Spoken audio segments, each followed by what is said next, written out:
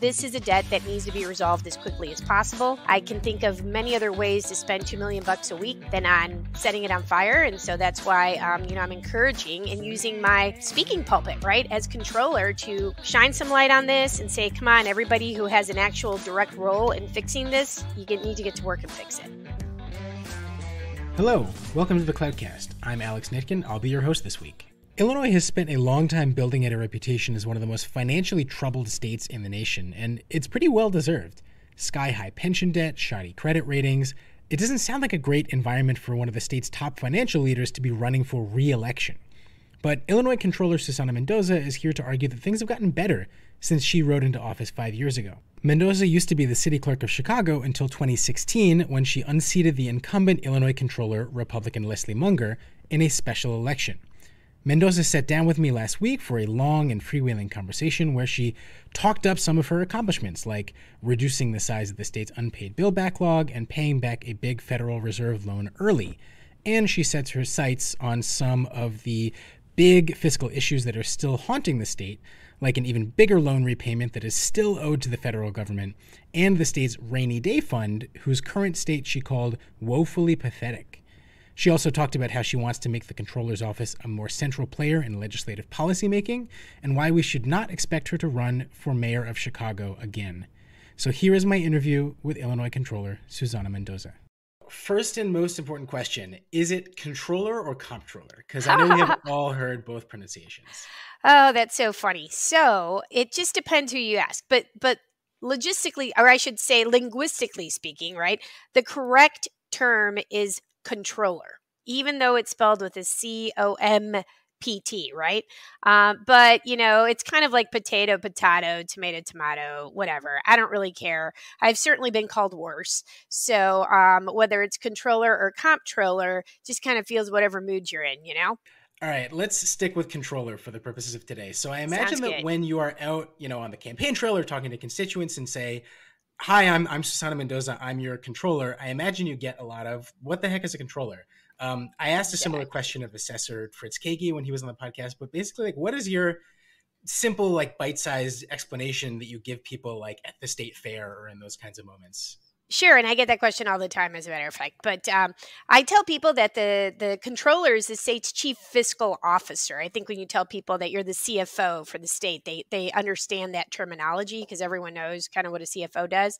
And my job is to manage the state's finances and to pay the state's bills. So those are the two easy ways, I think, of defining what that role is. So on the topic of bill payment, you were able to kick off this year with a little bit of good news for everyone, which is that Illinois was able to pay off a $2 billion loan early from the Federal Reserve's Municipal Liquidity Facility. This was sort of a federal loan program launched to help state and local governments through the pandemic.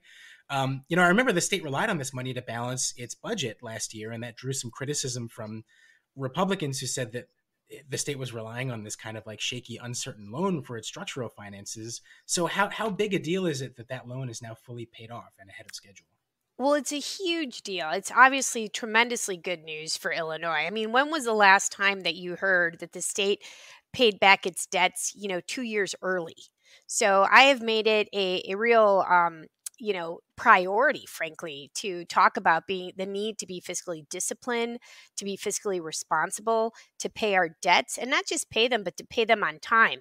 In this case, we paid them before we needed to, 2 full years ahead of time, which ends up saving taxpayers about $82 million in what would have been interest payments on these loans. So I hate interest payments. It's literally like grabbing taxpayer dollars and just setting them on fire. They can never be used for any other positive purpose. And so anytime I can try to take debt off our books when we're able to and eliminate impending interest payments, that's certainly the goal and the vision that my staff and I are both in tune with. So great news for Illinois taxpayers. And again, had we not been in such horrific economic circumstances that we inherited, I walked into the controller's office during the worst fiscal crisis in the state's history, which was the budget impasse.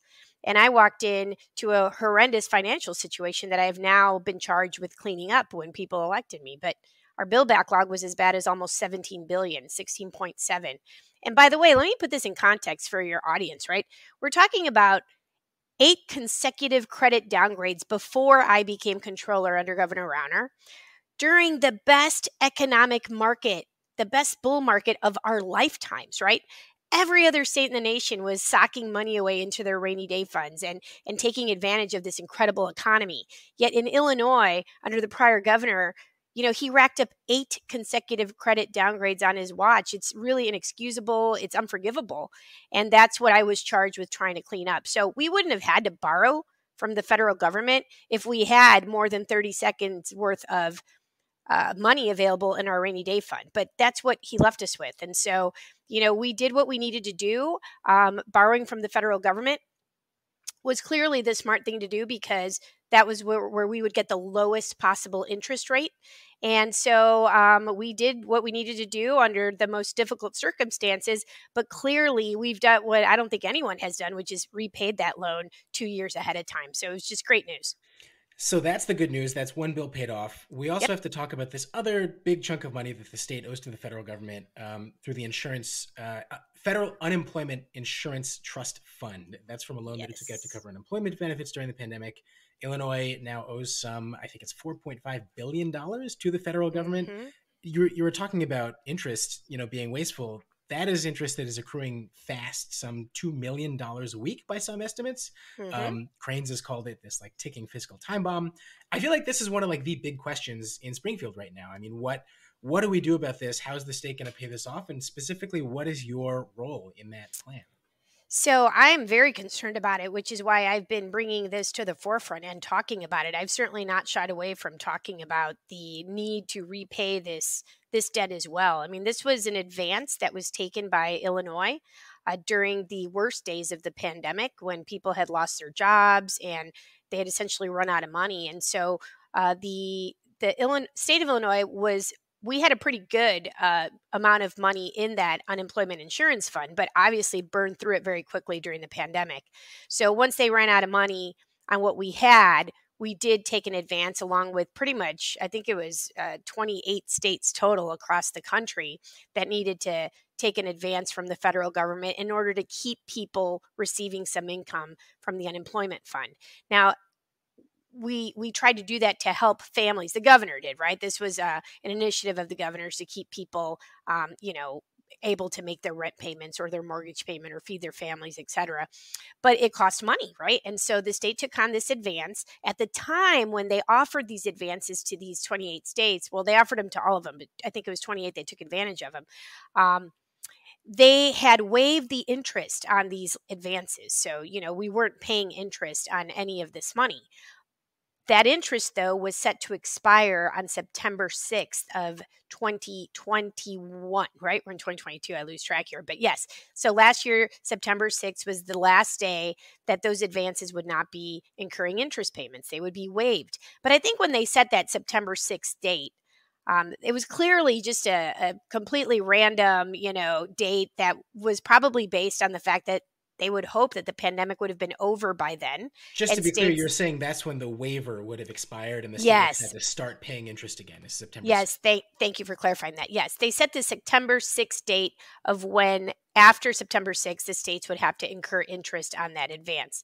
And so the September 6th date was just an arbitrary date, assuming that the pandemic would be over by then. But clearly, we're not out of a pandemic. As a matter of fact, we are currently still in a Omicron spike, right? And so the states are still hurting for cash.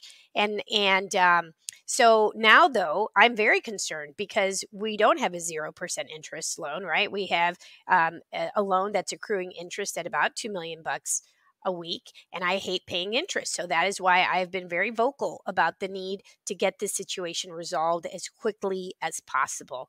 There are folks who think that the ARPA funds should be utilized to pay for that. And I agree that a large portion of those ARPA funds should go towards paying down this debt as quickly as possible.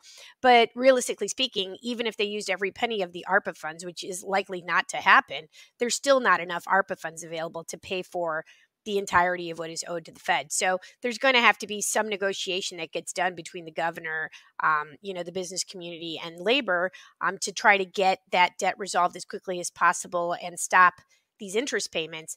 And my understanding is that those negotiations are taking place as we speak.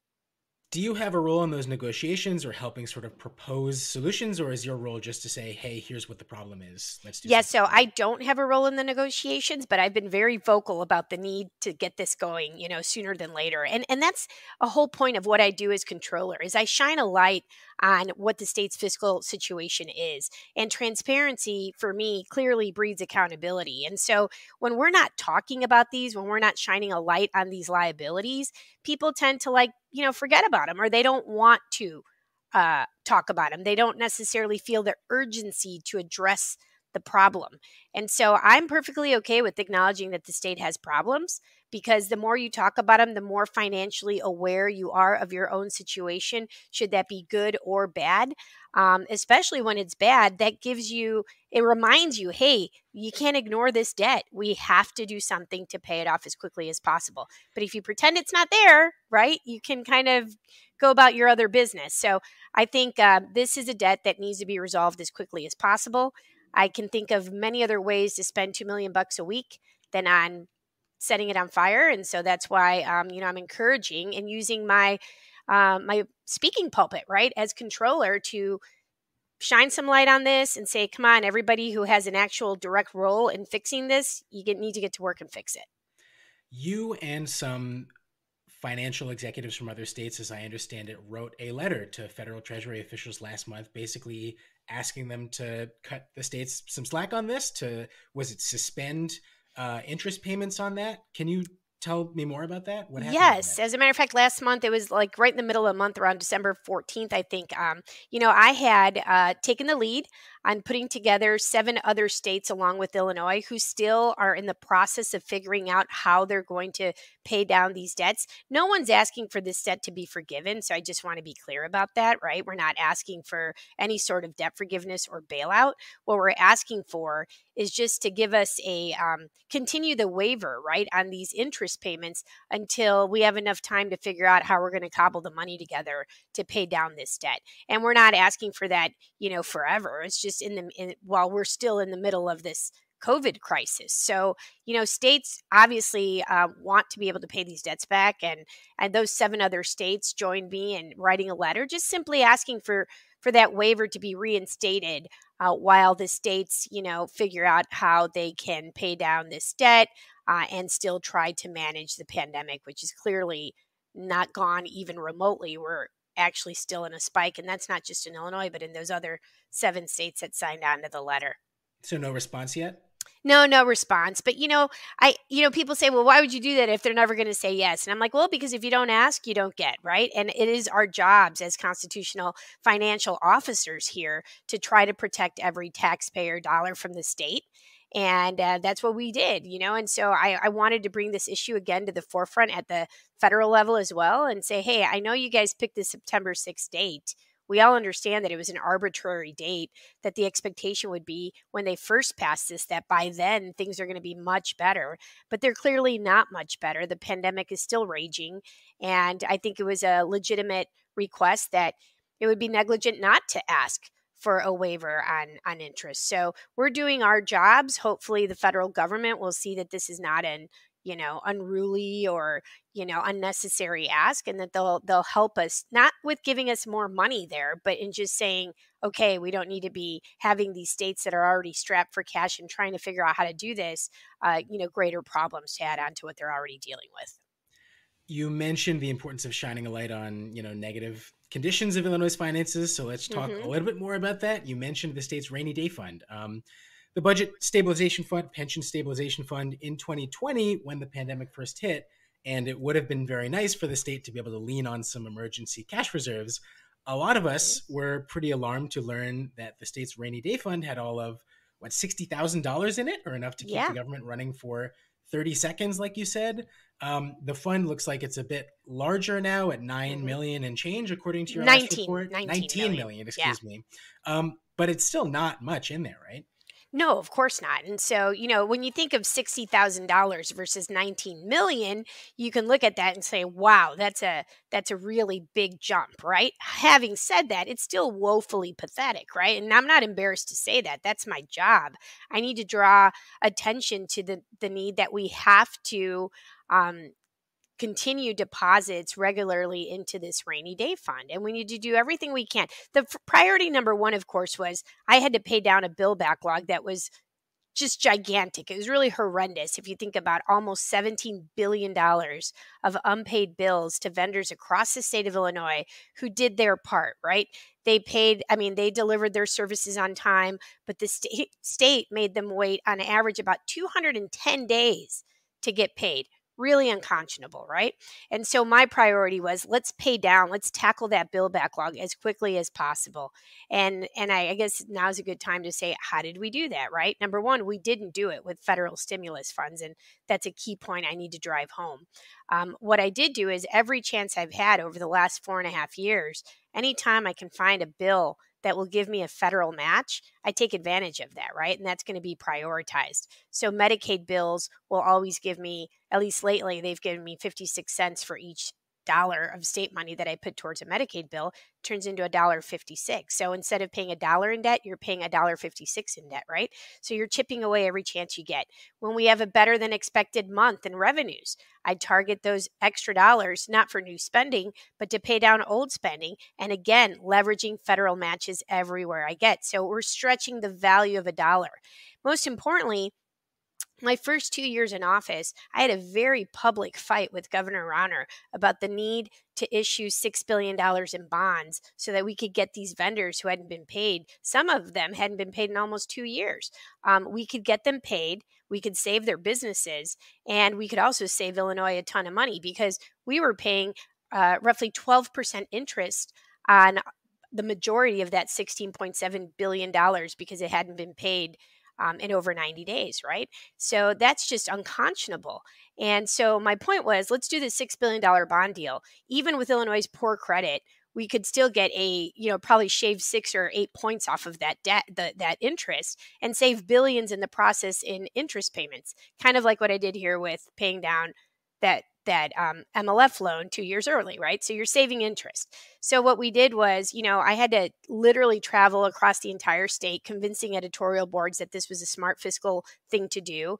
I don't like to borrow, but in this case, it's more like a refi. If you're paying 12% on your home mortgage and you could get a 3.5% rate, you'd be crazy not to take that deal, right? Because you're going to save hundreds of thousands of dollars over the life of your loan.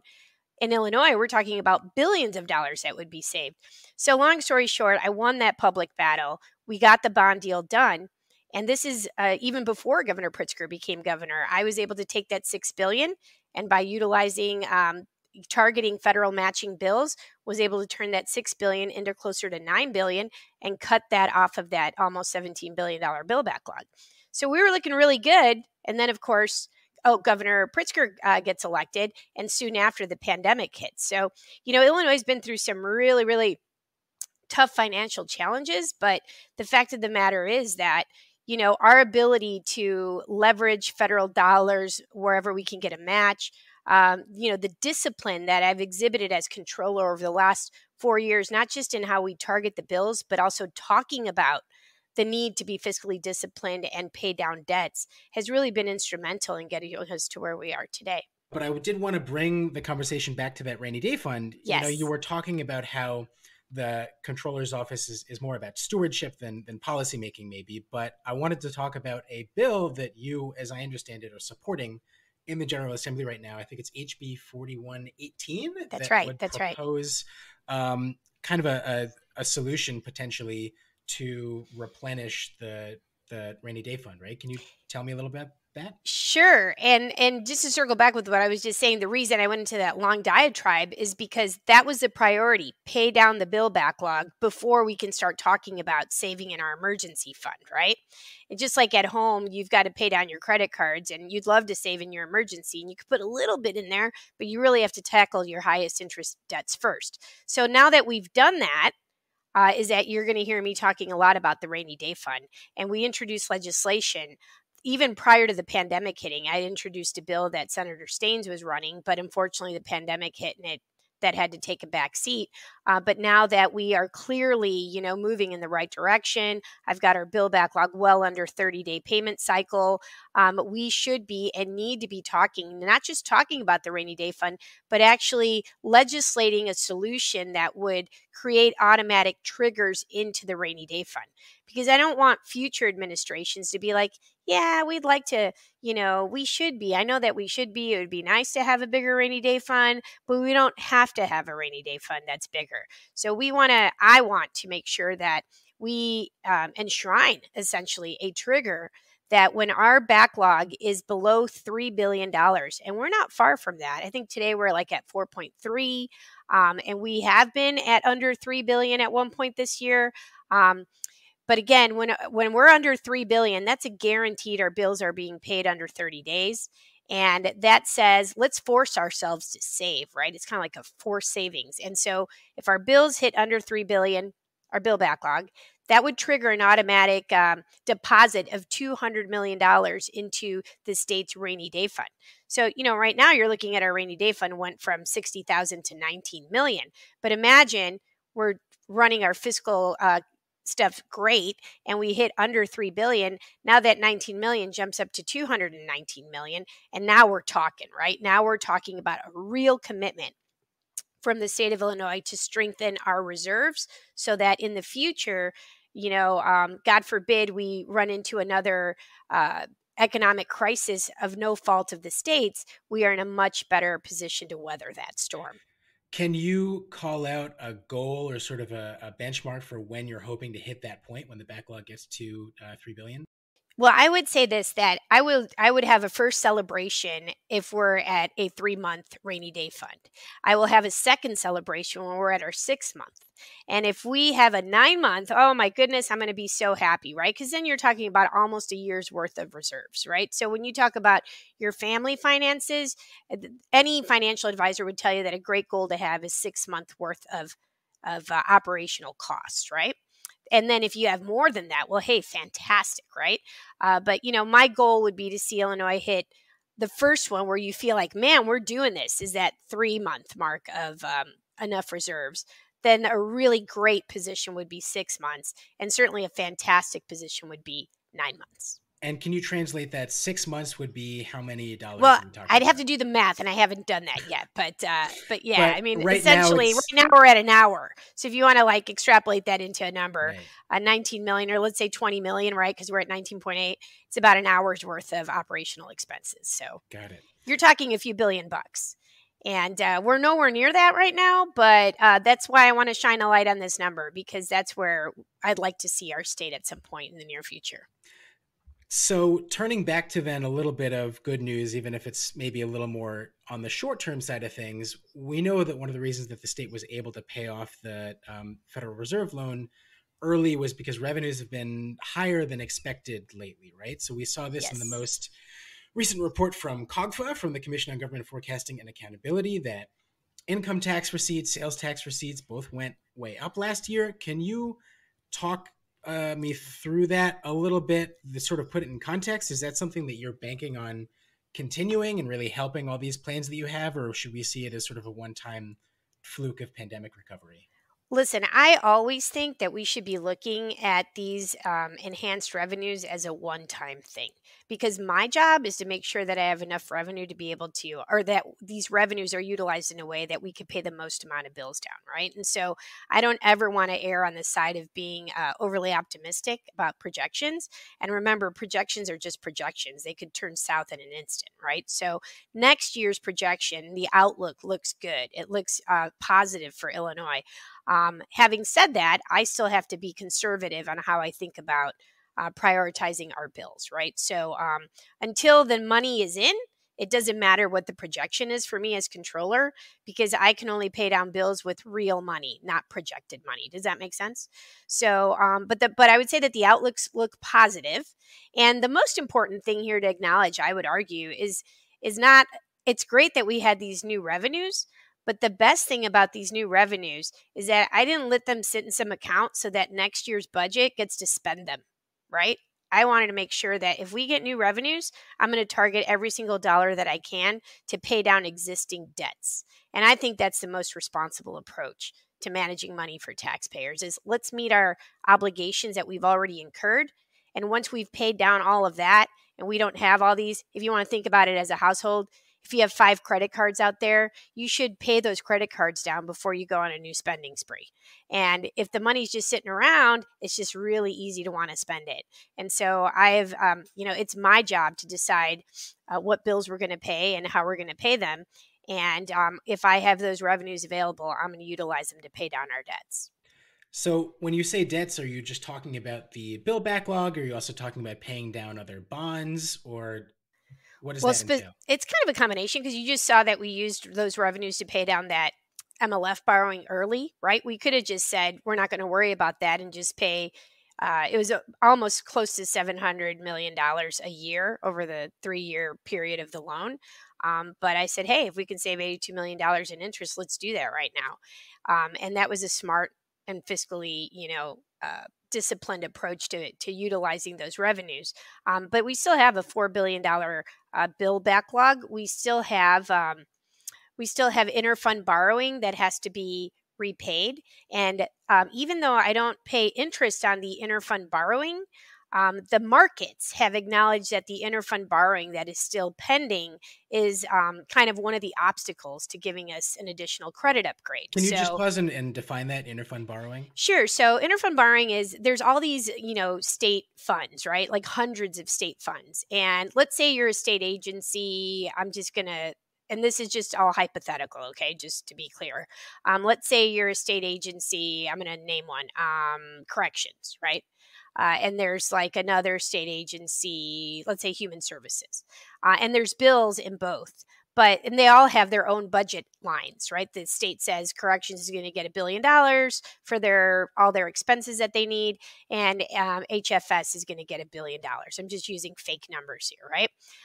But if the HFS bills are much larger, like I have way more bills that have to be paid, let's say in human services than I do in corrections, but corrections hasn't worked through all their funding yet. They still have a big balance left of stuff that they have $1 billion, but they've only spent $200 million of it, right? But I have way more in bills that have to be paid in HFS. They're burning through their budget. So what I would do is I would borrow from the unspent funds that they don't need right now at this moment from one fund to be able to meet the critical obligations of the other fund. And then when that other fund needs their money, I would make sure that that money is there for them to use because I'm using it from another fund that has not been using their funds. Does this make sense? So you're kind of moving the money around, but nobody needs it at that moment. Like the one fund that needs it, that's where we shift that money to from a different fund. But then when that other fund that we took the money from needs it, we shift it from another fund that's not using theirs. And that's something that I have to do every day. But this is something that you're talking about kind of limiting as part of a debt repayment strategy overall. Yes. And clearly none of those state agencies are utilizing the money that I'm using. It's a cash flow mechanism. It's a cash flow tool for me, but it does have to be paid back by a certain time, right? And everyone's different. But the point is, theoretically, you could say, well, it's a good practice because I'm not paying interest on those loans, right? It's just we're borrowing from one fund to another fund. But the credit rating agencies who analyze our credit worthiness, they keep talking about this is an issue for them, right? They want us to pay back those interfund. They should all be made whole. And that is one of my goals. And so every time you see that report, so in the past, we used to update the general funds payables backlog. It used to have, I don't know if you have one of my old reports prior to these new ones. I have your current one up right now. It says general funds payables backlog is about $4.3 billion. Yeah. Now, if you go to my website, just for fun, can we play this game? Sure. Go to the illinoiscontroller.gov. Go to the bottom, scroll down to the bottom, and then you'll see a backlog voucher report. And every day you could check to see where we're at. So, although we post this every Wednesday now, as you know, just a point of transparency for people, the bill backlog is always just a snapshot in time. Like today it's 4.3, tomorrow it could be 4, or it could be 5, right? Just depends how many bills I get sent to me overnight and how many bills get paid that day, right? So, this number is going to fluctuate. The key marker in following our success right now isn't even this number, it's how many days it takes to pay a bill. And as long as that's under 30 days, that's perfect. So, Right but now look it's at this. 14.5, according to your last report. Yeah, which is like tremendous, right? Anything under 30 days is just like gold standard. It's For how better long than, it takes people to get paid by the state. yes, that's better actually than most businesses who have like a net 45 to 60 days. So we're paying faster than we've paid in decades in my office right now. And when you put it in the context that we've done that without using federal stimulus funds and in the middle of a pandemic, it really truly is remarkable. I'm very proud of it. But now go to this estimated general funds payable backlog, the little description. Do you see that? And it says this backlog includes general funds liabilities currently at the Illinois Office of Comptroller and the estimated 543 million reported by state agencies. Now it says it does not include 0.724 billion in short-term borrowing that is required to be repaid. Now we're going to repay that 0.724 before the end of this fiscal year. So by July 1st, you'll see that that line disappears. And then And that is short-term borrowing. yes. So that would be like when we borrowed 400 million from the treasurer, or we did interfund borrowing from other agencies. And so my goal is to pay all of that back before June 30th. And then the credit rating agencies will hopefully give us our next credit upgrade. Got it. So shifting gears a little bit here, there is also the fact, also reported by COGFA last month, that the state's unfunded pension liability actually shrank last fiscal year. Yep. Not something we're used to seeing. It shrank from about 144 billion to 130 billion. Still, the worst in the country by far. But same question as with the revenues. I mean, how should we understand this? Is this a fluke or is this a sign of things to come? Well, it's a combination of things, but mostly I would attribute this drop in the unfunded pension liabilities to the market performing fantastic, right? I mean, it performed spectacularly over the last year. So we had pension funds that were really taking advantage of great market returns, and thanks to that, I would say is the vast majority of why we see a dramatic drop in unfunded pension liabilities. Because I would say that it's 9.9%. That's almost 10%. That's pretty dramatic, and it also attributed to the larger funded ratio of these pension liabilities. So the 5 funds combined are funded at about 46.5%, which is woefully underfunded, but it's better, almost 20% increase from where they were last year. So, this is really good news. And just to put it into context, when people hear like $129 billion in unfunded pension liabilities, of course, they're like, what does that mean? That just sounds horrific. But it would be horrific and it would be incredibly scary if that meant that I had to pay if every single state employee in Illinois decided to retire tomorrow and wanted a lump sum payout, right? Then that means that I would have to come up with 129, almost 130 billion dollars overnight. So that would be catastrophic. But the reality of it is that this number is scary and it does need to be addressed, but it doesn't need to be addressed tomorrow. It needs to be addressed over the next 30 to 40 years when people, collectively over time retire.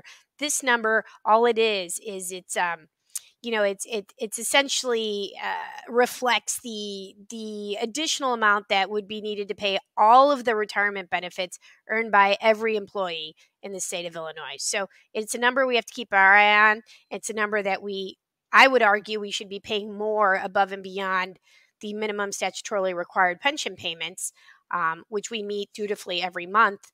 But, the more principle you put, the more you put towards principle, the lower that number is going to get. And that's what Illinois needs to do long term. Right. So maybe not an emergency tomorrow, but it's still kind of a big albatross for credit rating agencies and sort of a question mark for state employees, right? For sure. I wouldn't say it's so much of a question mark for state employees because, Illinois always pays its debts. And the other good news is not only that we had a really great year in the economy, but the pension ramp. If you look at, there's other charts out there that will show you that year after year after year after year in the beginning of this whole pension ramp, which we're still kind of in, Illinois has been putting in less money to the pensions than it's taking out, right? So that is a really bad thing that you're treading water or you're underwater. But this year, we're kind of treading water. We did really well this year. And next year, for moving forward now for the next 10 to 20 years, you're going to start to see Illinois is actually, because of the way the pension ramp was set up, Illinois is now going to be above water or at the very least treading water for a couple years more. And then you're going to start to see a shift in these pension liabilities where Illinois is actually putting more into the pensions than the benefits that are coming out. So, this snapshot, this picture that I'm showing you here, it doesn't tell the whole story of where we're headed with the pensions. But over time, it appears that the ramp is actually working and that we should see our pensions stabilize and hopefully get to a much healthier position, even if we did nothing different. But my goal is that we do things different and we do start to target additional dollars to paying above and beyond what the minimum statutory requirement is. So you are running for re-election now. You are Mhm. seeking your second full term as controller, and last week you got a new opponent. McHenry County Auditor Shannon Teresi is seeking the Republican nomination on what looks like a anti-corruption message. Centrally, she says Illinois' finances have been, quote, the Madigan machine's personal piggy bank, which has led to waste, fraud, and abuse. Um, how do you run against that kind of messaging and sort of association with the old ways of Illinois' finances and politics?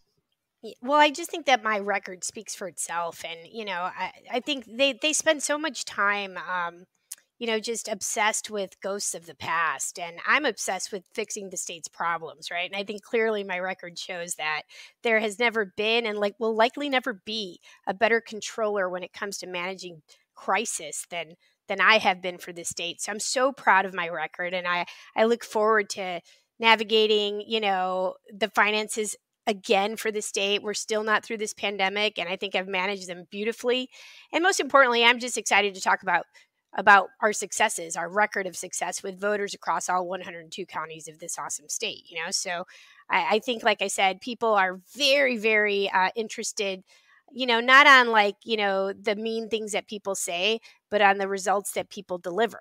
And I've clearly delivered above and beyond what anybody in their wildest imagination would have thought was possible. And by the way, during the most difficult of circumstances, a budget impasse that should have never happened, that again, during the best economic times of our lives, the people who served before me completely crippled our state's finances. And I've had to clean all that up. But I've always done it with a smile on my face because I love this state and I love to see the successes that result from hard work. And no one's ever going to work harder. And I would say no one's ever worked smarter in this office than I have as a controller. So a lot of good news to talk about. And I think that's what people care about, results. And clearly I deliver. It looks like Teresi is now part of this full slate of Republican candidates, now led by Aurora Mayor Richard Irvin, who announced the other day for governor, who are going to be running on what we expect to be basically unlimited financial support from Citadel CEO Ken Griffin. Combine that with an election year that looks like it could favor Republicans across the country. Is that something that keeps you up at night? That's a concern for you and some of the other state executives? I'll tell you what keeps me up at night is thinking that there could be a vendor out there who was, waiting more than they needed to for their payments. And those sleepless nights are now gone because in my office, due to my work and my incredible staff's work, we have brought our bill backlog down and we have the fastest payment cycle in decades. And so those sleepless nights, that's what caused them for me. It was worrying about people who might lose their business because of the mistakes of the prior administration. And I don't have those worries anymore. So no, certainly, having a challenger doesn't keep me up at night. Having to run against, billionaire funded candidates doesn't keep me up at night. I had to do that the first time when I ran against Governor Rauner's appointee. And that was the most expensive race in the country. Can you imagine, for a controller's race? This is And Leslie Munger. yeah, and they spent $11 million in that race. It was just an obscene amount of money, but I won. So, I've had to face that before. I'll face it again. But knowing that, if you ever want to vote for somebody who knows how to face challenges and overcome them and deal with crisis and, turn things around, well, that's clearly me. And so when voters chose me twice now, back in 2016 and then in 2018, they certainly voted for somebody who has a great deal of experience, who's a battle tested and proven executive leader, and who does not shy away from challenges. All the contrary, runs towards them. Because there's nothing that I love more than a big, fat, delicious plate of problems that I get to sink my teeth into and fix. And that's certainly who I am and who I've always been and who I'm going to continue to be for Illinois. So, look, nothing keeps me up at night other than people who are hurting in this state. And thankfully, because of my work and the work of my incredible team, we've been able to help a lot of people in this state who for a long time had given up hope on Illinois, and people who thought that you should just give up on Illinois. And I've always said to people, never give up on Illinois. I never will. And I know that better days are ahead, but I'm looking forward to being in charge of them. We are also starting to see some candidates come out of the woodwork as potential challengers to Chicago Mayor Lori Lightfoot in 2023. You ran for mayor, of course, in 2019. I got to ask, do you ever think about taking another crack at it? No, I am certainly 100% focused and will only be running for reelection this go around for controller and serving that term. It's like, to me, there's been no more important crisis in Illinois than the pandemic. And, when I ran for mayor, it was at a time when I had already done that huge bond deal. I had the state's bill backlog, moving totally in the right direction. I think I'd paid it down to about $5 billion by then. And nobody first saw the COVID-19 pandemic. So we had a new governor who I knew would not be hell-bent on destroying our state's finances.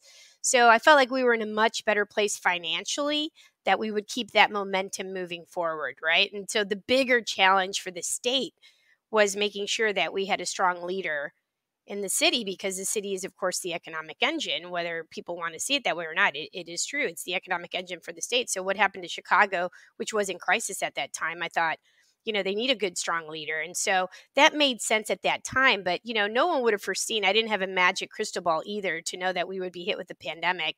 And so I'm very thankful to God, believe it or not, that I didn't win that race, because I needed to be controller during the pandemic. There would not have been a better candidate with the experience that I had managing crisis through the budget impasse to step into that role. So, I had people talk to me and say, how are you so calm and cool during this pandemic when it comes to the finances?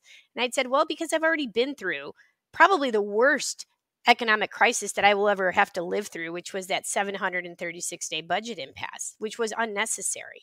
So if I can get through that, this does not scare me. The pandemic scared me in the context of people losing their lives, but it never scared me for a second about being able to manage our finances well through it. And so, I think back and I think, wow, what if I hadn't been controller during this period of time? How bad could things have gotten? But they've only gotten better. And I'm committed to running for reelection, hopefully, of course, winning and being able to continue to navigate our state, what is still through a crisis period. I don't know who's going to end up running for mayor, and it'll be fun to see it as a spectator, but you will not see my name on the ballot running for mayor of Chicago. Is there anything else that we haven't brought up here that you want folks to know about? I do want to talk about what's next in the controller's office, right? We've talked about a lot of the stuff that I've done, right? But I think it's important for taxpayers to know that I'm not even close to being done on what I want to do in this office. I have a really great vision for the controller's office. And I'll harken back to one of the comments that you made, that I don't really have a lot to do with policy, right? I'm busy managing the finances, but I believe that the controller's office can become and should become a major player in helping craft policy. And how do you do that? By modernizing your technology infrastructure in a way that would leverage really awesome reporting, state-of-the-art reporting, things where you could do predictive analytics, predictive modeling examples, where we can do return on investment models, all things that if you can see as a controller's office where every single dollar goes, right, of taxpayer money, you should also be able to tell the story of how those taxpayer dollars are performing for taxpayers. And so right now there's a lot of things I can tell you, but I can't pump out, return on investment models over time. I can't pump out, reports at the, just hitting a few buttons and having a report on how is this fund performing relative to other years or other funds. And those are all the things that I'd like to do.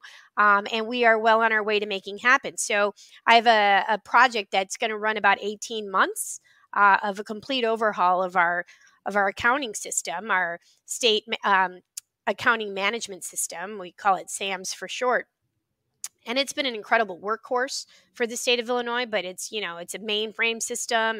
And definitely I have the experience having led the city clerk's office in Chicago through its largest and most efficient and effective technological modernization program. And I'm going to do that. I'm going to bring the controller's office into the modern age when it comes to being able to provide reporting functions and really craft these reports that would help legislators when they're determining what policies we should be pursuing, right? Right now, a lot of people just give money to groups because, it sounds like they're doing really great work, but we should be able to measure whether there is a return on investment for the money that's being deposited in certain buckets. And that's what I hope the controller's office in the very near future will be able to do. And that by design will then be helping to influence how policy is created and move forward in this state. So that's my vision. And I want to make the controller's office the most trusted source of financial government data in the country. And you see this really as a resource principally for legislators as they start to think about how to spend the money, you're saying? Yes. And you know what? I think it's really helpful that I was a state representative for 10 years before becoming Chicago City Clerk. Chicago City Clerk, I was an executive manager of the second largest office in the city.